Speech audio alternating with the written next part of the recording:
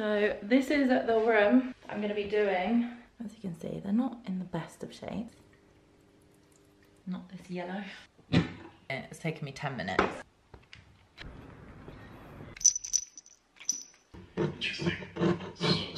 Please excuse the mess of me. I'm sitting here trying to write a list as I'm about to go to B&Q, and I want to get the hallway renovation started. Well, let's call it a makeover because I'm not really doing any hard work, like structural work, I guess. So at the moment I want a paint scraper for the stairs because there's paint on either side of where the runner used to be up the stairs, and I want to ideally get the paint off and stain them like more of like a walnut stain colour.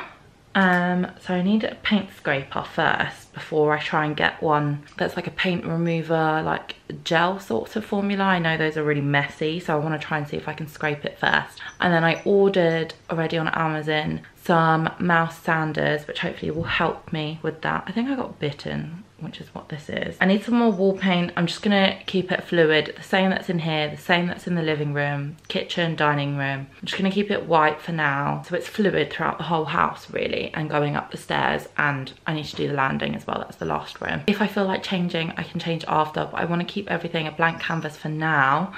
As before, everything was so busy and there was so much going on. I wanna start with a blank canvas, and then if I wanna get a bit experimental further down the line, I can do. So I need to get a new tub of a large paint. I want to get cupboard paint. There's this cupboard chest of drawers over here. This, oh my god, it looks so messy. But I have bought already some stuff to do a reno on that, and I want to find a paint colour. I was going to sand it all down and stain it, but I do think I want to paint it. Either like duck egg colour or maybe more of a mushroom colour. Not sure yet, I haven't decided. He's just knocking stuff off the bedside over there. I need some brushes. I still have radiator paint left. That has actually lasted us from the first reno we did, which was, well, actually was the bedroom, but this is a new radiator, so we didn't need to paint this one. But the first big one we did was the living room, and we've since then done the living room and the spare room paint, the radiator, and that has lasted us, and there's definitely enough to do the big one in the hallway. But I need some paint brushes for that because that paint is so sticky, can't get it off the brushes, so you kind of have to get rid of the brush after that. And I need some rollers. I've got like the frames of the rollers, I just need the actual roller. I've got handles and everything that I want to do that chest of drawers. I need to actually measure whether it's going to be too thick for the door. So let me actually do that now. So we're measuring currently at 43, but with handles and everything, I'm gonna give it, it's also a little bit wider. So I'm gonna give it 45, just writing that in my phone. And then I'm pretty sure the length is fine. I'm just gonna double check. You're not helping.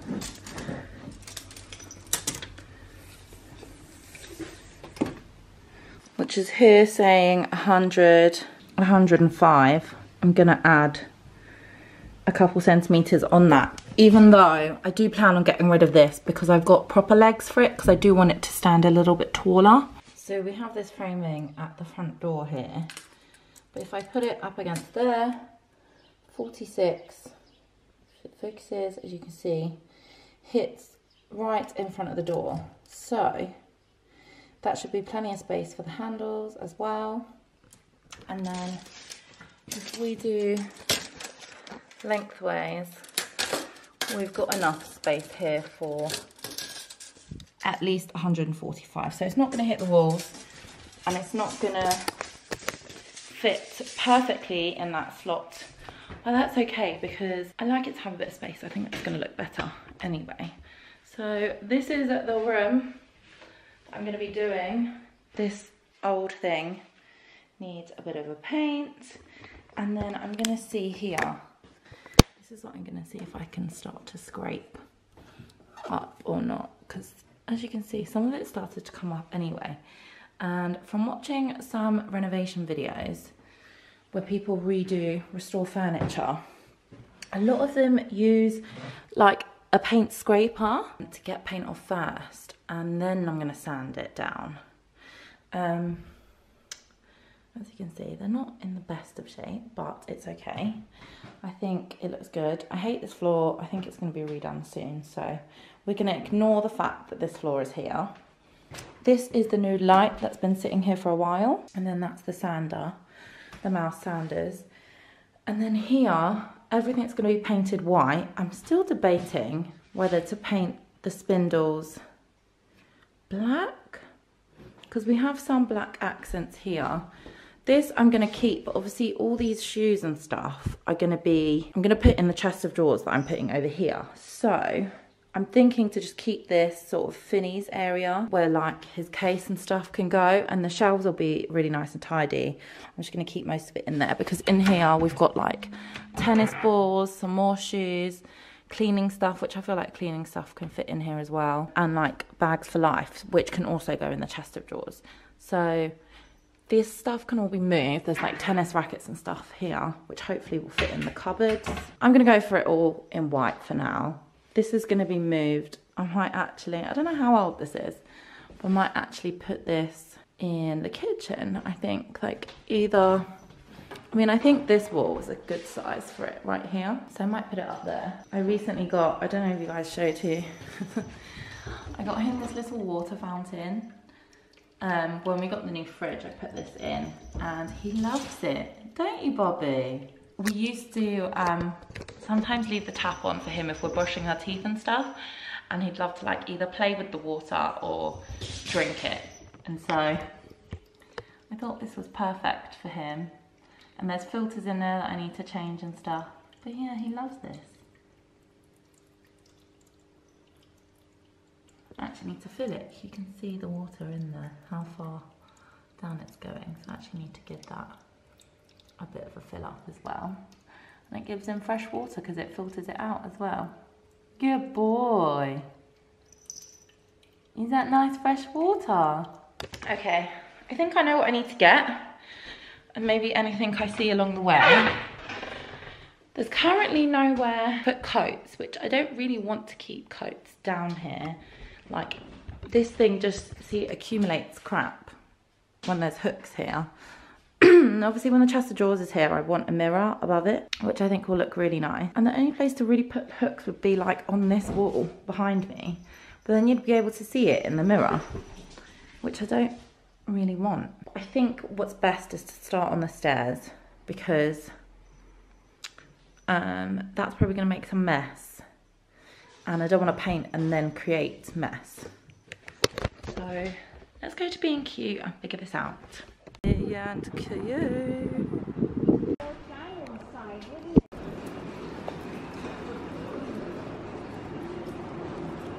Okay, a little B&Q haul. As I just got back, I had some food and I want to see if this stuff works. First thing I got is a massive thing of Brilliant White. This is what all the walls is going to be the same as this, not this yellow that's here. It actually doesn't look as yellow as it is. It's quite yellow, but it's going to be this colour in here, the white. So just matte white, Brilliant White. So I've got some new rollers. It's quite a larger one. Hopefully they will fit. I don't know. Some brushes. As I said, I'm going to paint this radiator as well, which needs a good coat, but I have to throw away the brush after. I also got some wood primer for the wardrobe, chest of drawers I mean, and this one here, this cupboard. So that's going to go on first, and then the one I went for, which is interior wood and metal. It's from Good Home, so it's B&Q's own paint, and it's called Limerick is what I went for. I originally saw a Dulux colour which was called Olive something, and I wanted that one, but I thought it was better to go for a paint that takes wood. Hopefully this is enough. If not, I'm gonna have to get another one. That's an eggshell finish, so hopefully quite matte. And then to scrape the paint, which is what I'm gonna try now, I got two things. Hopefully this will work. This is a 6-in-1 tool, it says. and it's just one of these.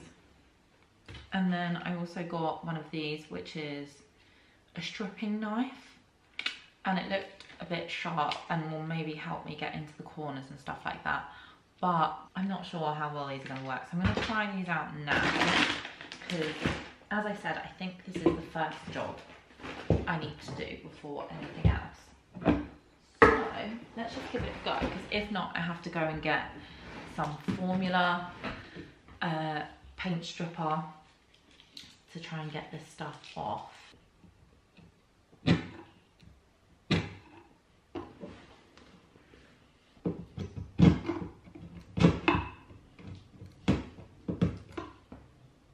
Hello.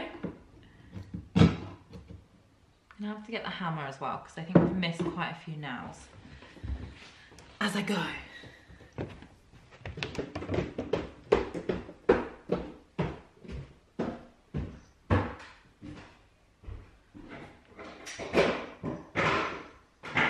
Oh, you guys can't even see this little patch just here. It's taken me 10 minutes, so this is gonna be a while.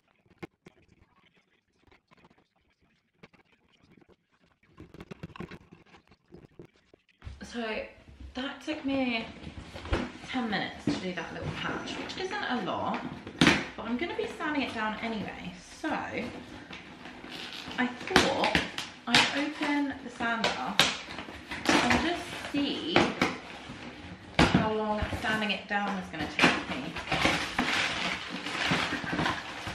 I've been provided a lot of extra sanding pads. How do I open it? Why do they make it so hard? Okay.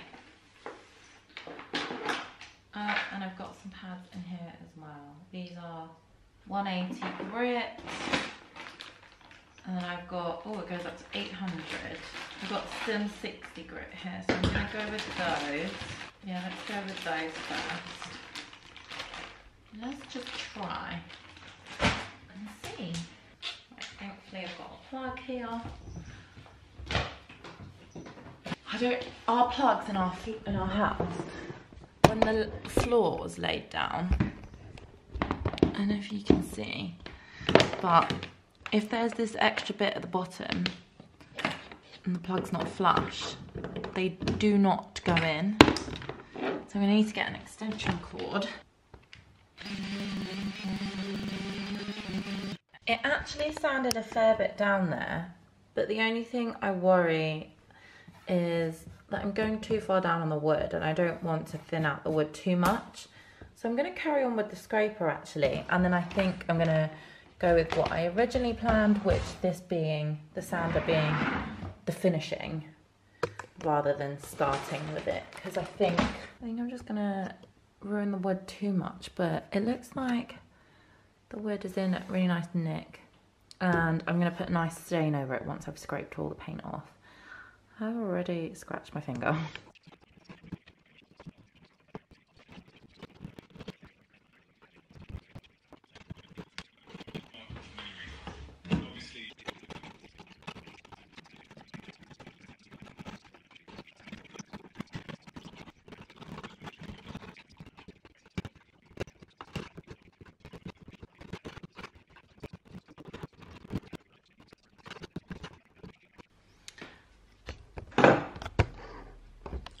I've just realised that this is actually going to take me hours, and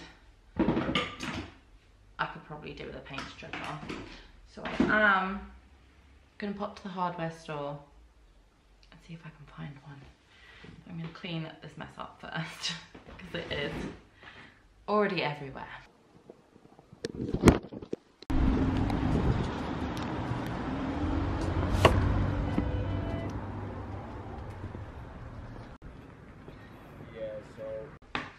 Hi all, just got back in from the shop and put this stuff away, shouldn't I? I'm making a mess. It gets worse before it gets better. I got some wood filler because trying to dig some of these nails out is impossible. So this is,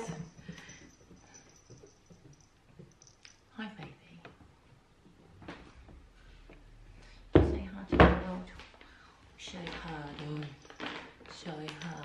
gorgeous boy. Ain't you gorgeous? This is the paint stripper I got. I don't know how good it is, but it's the one that our local hardware store does. So, I'm gonna put it on. It says to put it on, apply a thick coat with a dabbing motion, 2 to 3 minutes, do not brush out. Once paint has blistered in 5 to 10 minutes, we'll see if this blisters in 5 to 10 minutes, that's hype. Then apply a second coat working into the blistered paint and leave up to 40 minutes. So I'm actually just gonna try it on this bottom patch that I've started on, and if successful, I'm gonna carry on.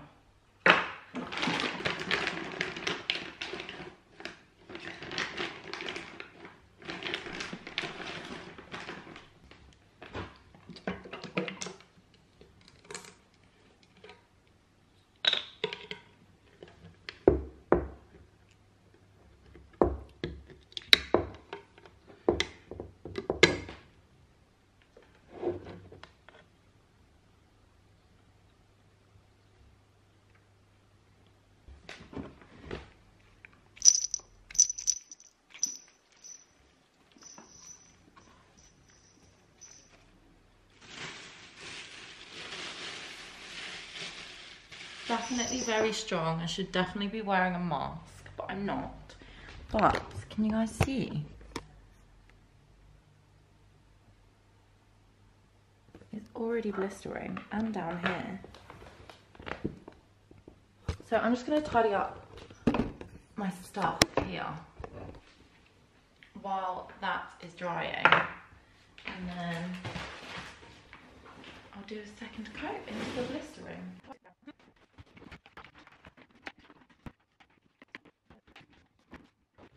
I am actually in shock that this is blistering so well. Can you guys see that? So I'm gonna do another layer on it. You can't figure it out, and it's not until the end that you see the logo. You're like, okay, I don't get the connection.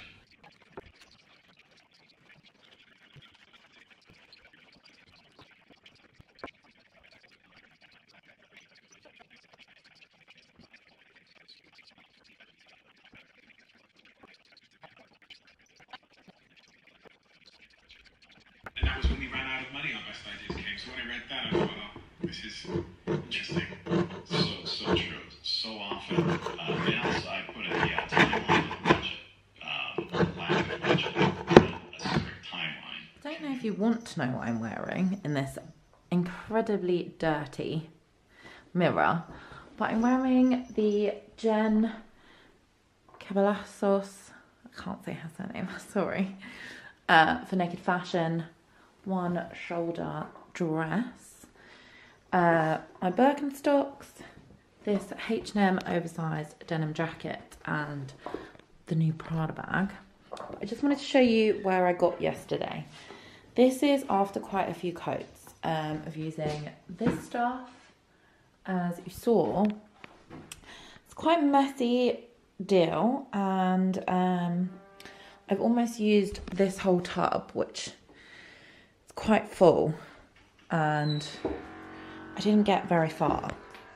But obviously there's quite a few layers on here. But it is taking it off, and I feel like it's making the stairs a bit bigger. So I'm going to carry on going, but I'm going to go back to B&Q right now and get some more, because it's just not enough. Hi guys, it's been